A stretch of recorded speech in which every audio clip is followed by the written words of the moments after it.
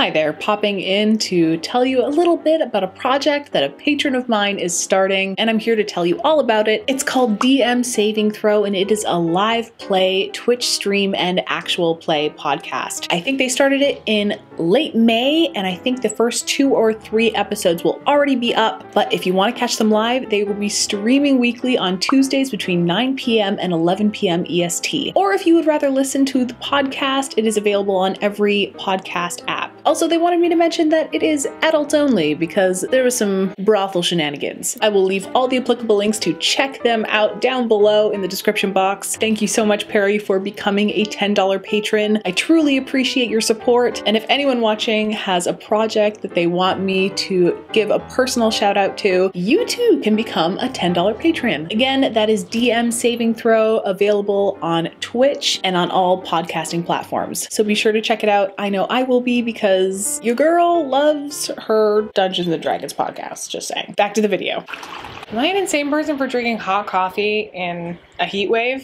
Oh god, it feels so wrong. It feels so very wrong. Hi friends, we are currently in the middle of a heat wave. It is mercifully 10 degrees cooler than it was on the weekend. However, in this room currently, with these lights on me, it's hot. It's really hot. This is gonna be a noisy video. I have 2 fans pointed at me, plus the window is open. This is one of those times where I'm gonna sacrifice clean audio for the health and safety of myself in this tiny room that has no central air. We don't usually get these temperatures in the Pacific Northwest, so a lot of our houses and condos and apartments aren't equipped with any sort of air conditioning because usually we don't need it. Hopefully it doesn't get any hotter than this moving forward because I honestly do not know how I will be able to film. Also, if you didn't know, the studio is right over top of a train yard. So I hope you guys can forgive me because I still want to film, even if it was going to be a little noisy and a little hot. We make sacrifices, we make do. So today we are going to be moving forward with the Rococo series, but for today's video format, it is going to be using the same eyeshadows in 2 different styles. I did this in my last palette potential series. I will link that video up here. I think it's a really good way of showcasing the versatility of these shades. In any case, I really enjoyed the last one, so that's what we're gonna do today. And I think we should just jump on in before my face melts completely off. If that sounds like fun to you, then please keep on watching, stay hydrated, and let's get started.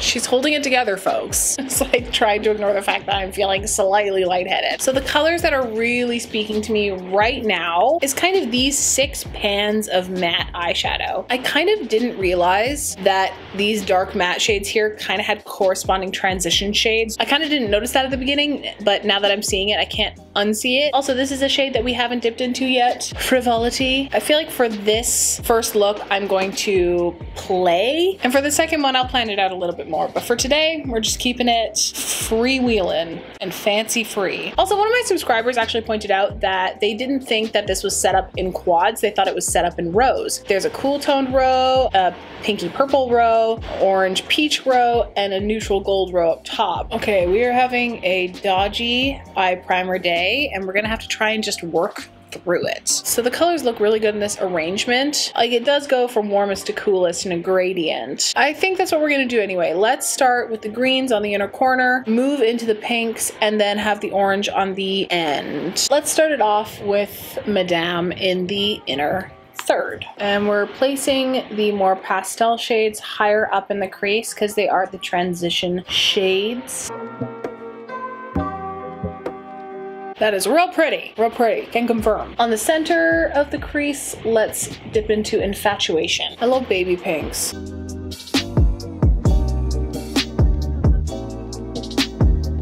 These are so fun. Then let's transition out of that into Magdalene. Let's start dipping into these deeper shades, starting with Grandeur.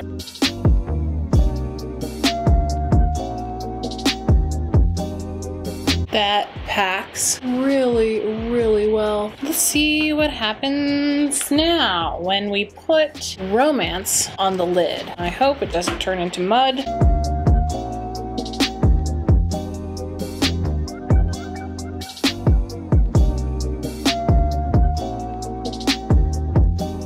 if I'm loving this yet, all matte, but let's attempt throwing down Allegory on the outer third. I kind of want to see what it would look like with a sheer metallic all over the lid though. Just kind of glazed over top of all those colors to smooth them out a bit, just to kind of mask these funky transitions happening. So I'm going to try and just go in with my finger on top of these shadows with Frivolity. I'm going to see what it looks like in the center first. Yeah, it's pretty though. Subtle. A little too subtle. I want it subtle, but not that subtle. Let's do a little bit of glitter primer then.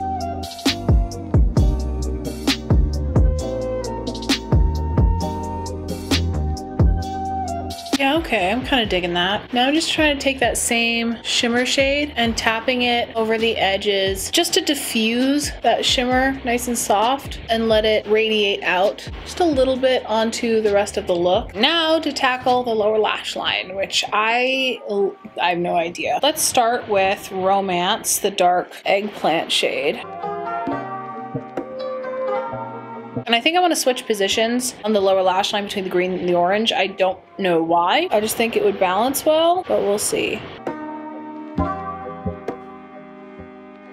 You know what I kind of wish I did instead was eliminate the orange altogether and just use the green, the pink, and the purple. Can I do this? Can I backtrack enough? Let's see if I can do this.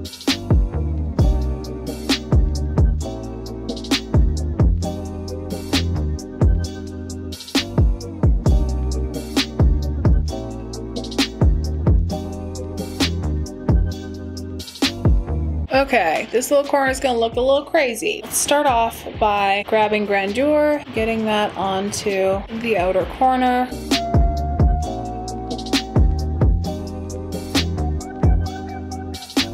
Okay, let's go into Madame next to blend that out.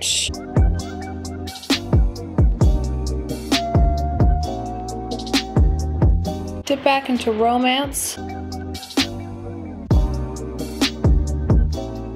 Then again into Infatuation. Taking a little bit of pressed powder, trying to blend all that together. Taking my bronzer brush and just giving that a little zhuzh. Not entirely happy with this intersection, but these colors do look really nice together. I don't even really hate the way that they blend together. They're kind of opposite ends of the color wheel, but also at the same time not, because it's not a true green and it's not a true red. The green and the purple both have enough blue in them that I think I can kind of get away with this. Let's finish off the lower lash line.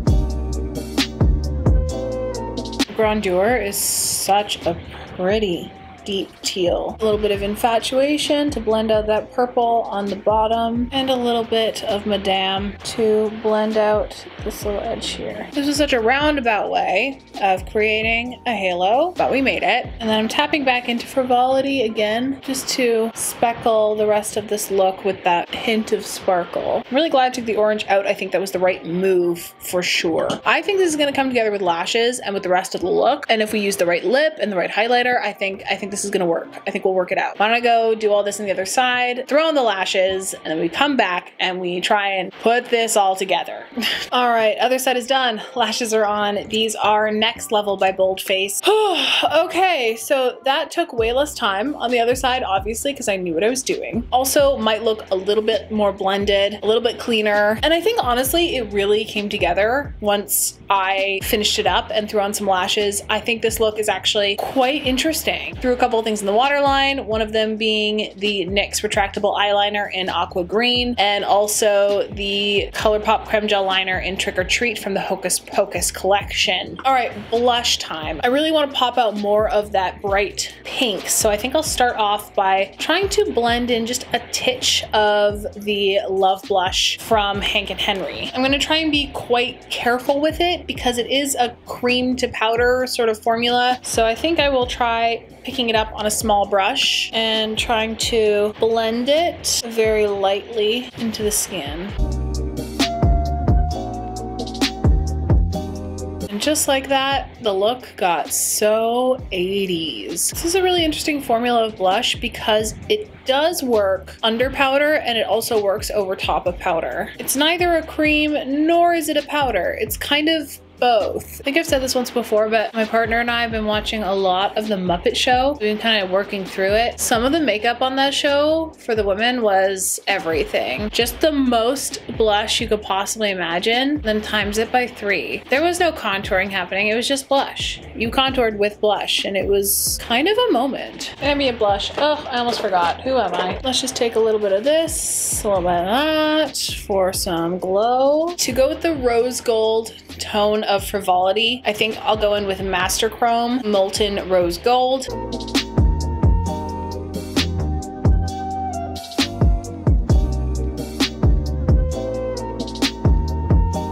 So stunning every time. I always forget that it's here because it's so old, but it's just so beautiful. For lips, I don't want to match. I think that would be too much. I think we should go with something a little bit more neutral. Let's start with Haus Labs Rip Lip Liner in Rule. To top that off, let's use a classic. This is Fenty's Gloss Bomb in the shade Fussy. Need to escape the fans. All right, good enough. All right, folks, that is the first look in this video, all done. It's already so hot in here that I can barely stand it, but this look definitely took a bit of a journey. I'm kind of digging it. I don't know. I want to know your thoughts. Is this too out there? Do these colors look too muddy together? I kind of like that the blend between the two colors is almost muddy in a good way. Like they blend together enough that I think I can get away with it. I'm glad I eliminated the orange out of this look. I think that was the right move. This is a lot cleaner. I am in love with this quad. I think these colors are outstanding together and I cannot wait to dive back into them for the second look of this video. I think for the next look, I want to try and showcase the colors a little bit more as opposed to just making kind of a giant artful mess. So that's the plan for the next look and it'll be coming at you right. It is too hot for this joke. I need to get out of here right now. Temperatures inside are a bit more manageable today. Right now I have the window closed and the fan on, and so hopefully it is not as noisy as it was last time. I feel like this video is just so chaotic already, it doesn't even matter, but anyway. All right, the second look of this video, I am hoping to give off a little bit more of a glam rock kind of vibe. Just something a little removed from the more avant-garde style that came out of the first look, which was a little unplanned, but for this look, I really want to showcase romance and infatuation. I thought they were beautiful and I just didn't get to see enough of them. Why don't I just zoom you on in and we can get started. I'm just gonna turn off the fan real quick so I can throw on my primer. Fan was making that very difficult last time. Also, my mother is home from work today. She told me that she took this day off like a week ago and of course I probably forgot. So if you hear any noises in the background that aren't the train yard downstairs, the drilling upstairs, or the monotonous drone of the fans, that's Mom. I'm going to start by placing Infatuation on the outer third, winging up and out. I just really wanted to see this little pastel pink a bit more. We just didn't get to work with it as much as I would have liked. I just wanted to see how much I could get out of it as far as pigmentation goes, because it is quite light. I'd say it's a little fairer than the pinks that I've used from Give Me Glow, from the Vintage Rose and the Vivid Rose palettes. Both of those palettes have a soft baby pink in them, or pastel pink, and I'm pretty sure those ones packed just a little bit more punch than this one does. Let's move into romance here. I'm going to smudge that into the outer third of the upper lash line on an angle. And then I'm gonna carve out the crease.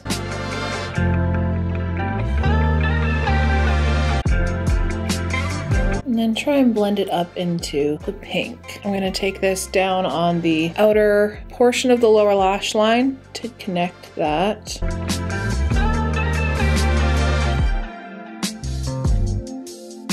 Just gonna bring Infatuation back in to blend out the top edge.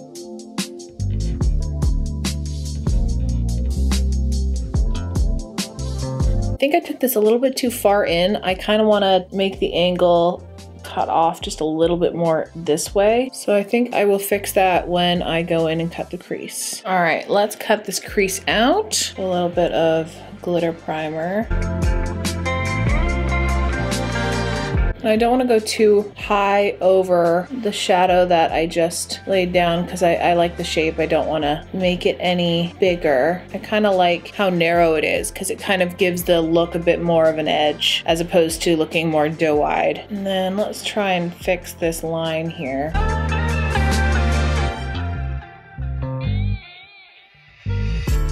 Kind of like that, even though you probably cannot see that very well. Okay, let's first go into frivolity.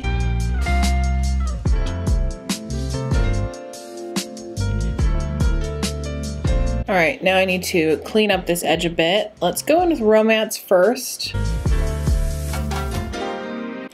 Not a big fan of what it's doing with the glue. I don't like how that's reacting. So I'm just gonna take frivolity and try and camouflage that with the metallic. I've never seen the glitter primer react that way to a shadow. I wanna take a little bit of infatuation over where these two meet. Oh, that is just such a mess. Time to bring out the alcohol, and not the fun kind.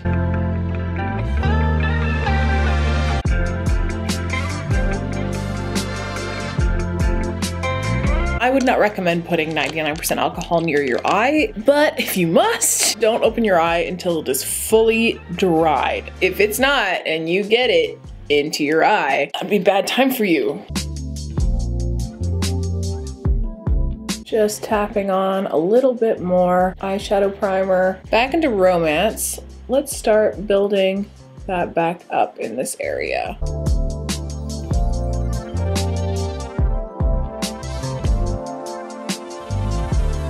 Packing okay over that area. It's not perfect, but I think from far away, should be fine. Back into infatuation, just to try and blend this out. I'm almost afraid that infatuation, that light pink, might be too light to blend into this shape. I don't know. I mean, what would happen if I just threw down grandeur there? Like, what if I just threw down a little stripe of the dark green? All right, let's see what happens.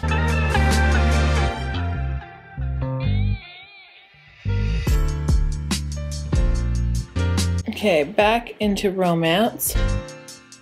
And then let's take some Madame on this edge here.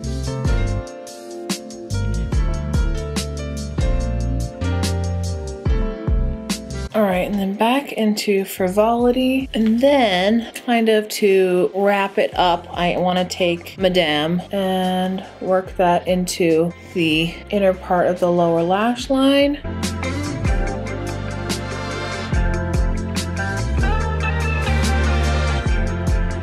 And then deepening the inner corner with grandeur. I think I'm finally at a place where I can call it good. The left eye is gonna have to go into therapy after all the trauma I've caused it, but that's okay. Lash line. I want it to be teal-y green to match the green in here. Then let's use Black Flame Candle to start off with. On top of that, I will layer the NYX retractable eyeliner in aqua green. Okay, I think I'm just going to leave that for now, go work on the other eye. I think once lash is on, it'll look way cooler than it looks right now. Because right now, it looks like a bit of a mess, but I believe that it will come together. So why don't I go do this on the other side, put on my lashes, and then when we come back, we will see if I was right. Other side is done, lashes are on. These are Alter Ego by Boldface, big enough to hide all of my mistakes. Obviously, the other side went a lot more smoothly, not as much layering and then weird dark spots and textures. I think most of my photos will be taken from this side today. There's been this trend going around where people are really shading their inner corners quite darkly, and I think this is kind of in line with that trend. I don't know what possesses me to put colors together that just don't want to go together, but I've always really liked reds and greens together, and I guess teals and purples are kind of in that same spectrum. Let's move on to some blush. I might use the same blush as yesterday. It is a really good match once it's diffused out for that pink eyeshadow. So I think I'll just start that up here. I feel like both of these looks have been incredibly 80s. I think these colors just lend themselves to a bit of an 80s motif. So I'm just kind of leaning into it at this point. Like, you know what these colors are. You know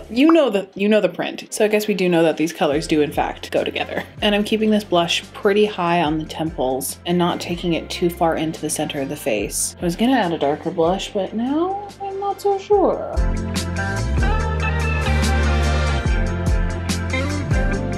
I really like this blush application method of using a big fluffy eyeshadow brush as opposed to a blush brush. It's kind of nice to be able to pinpoint the blush where you want it. Okay, I think that's all the blush I want to do, which to a normal person is already way too much. But if you've been here long enough, you know that this is me showing restraint. I've been using this a lot, but it is a solid move when it comes to ambient blushes. I'm going to tap into the lighter side here, and that's going onto the apple of the cheek.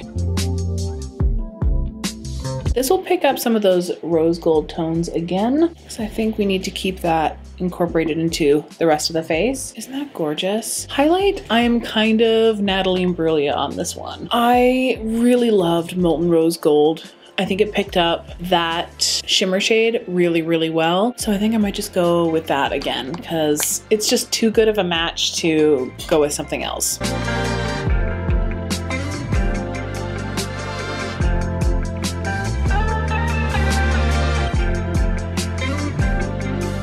Do I want this on the brow bone? I kind of do, just to add something there.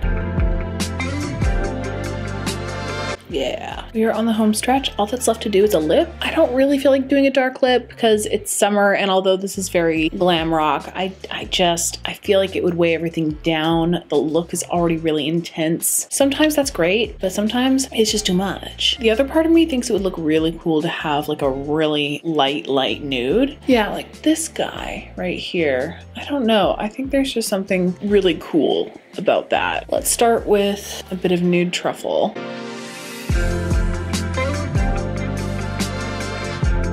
Give this a shake because it's looking a little separated. I bought this at Winners like 2 years ago. Probably past its prime, actually. I probably shouldn't be using it. Plus, I'm pretty sure Bite Beauty is like a clean beauty brand, which means that they probably don't have a whole lot of preservatives in the formula.